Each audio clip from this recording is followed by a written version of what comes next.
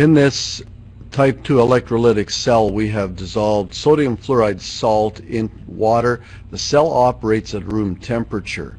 When you click on the switch to close the switch, you will see that water is oxidized at the positive electrode. That's the anode, and you will produce oxygen gas at the anode.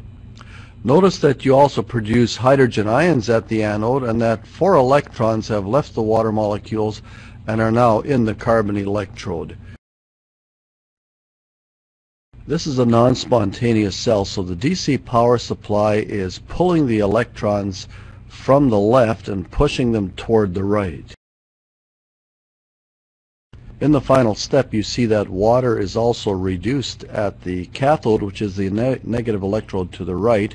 This produces 2 molecules of diatomic hydrogen and 4 hydroxide ions. The challenge with a type 2 electrolytic cell is determining which particles are going to be oxidized and which are going to be reduced. If you look down below the animation, it says in the lesson there that you need to locate all positions of all substances present on your standard reduction potential table.